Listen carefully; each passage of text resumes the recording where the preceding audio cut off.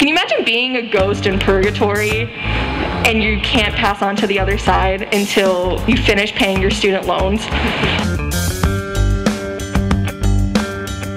You talk to another ghost and it's like, oh, what are you in here for? Not paying my student loan debt.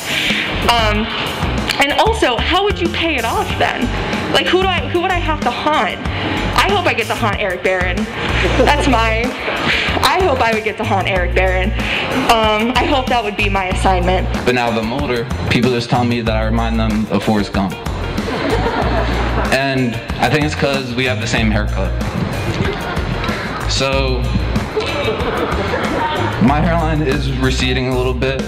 You can see it more when I get a haircut. The one time I was at the sink in my dorm, communal bathrooms, real cool, and I'm washing my hands. Somebody sees that I got a haircut. He goes, "Oh, Mickey, did you get a haircut?" I'm like, "Yeah, thanks for noticing." He goes, "Anybody ever make fun of you for your hairline?" I go, "Yeah, right now."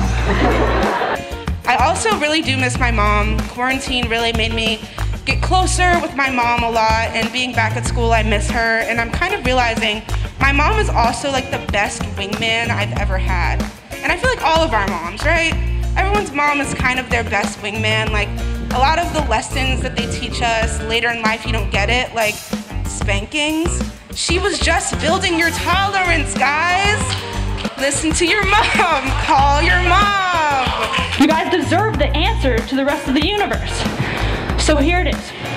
I spent years getting to this place. I spent years building up the strength by poisoning my family slowly every day, by poisoning all my loved ones so I could get that spot on the will.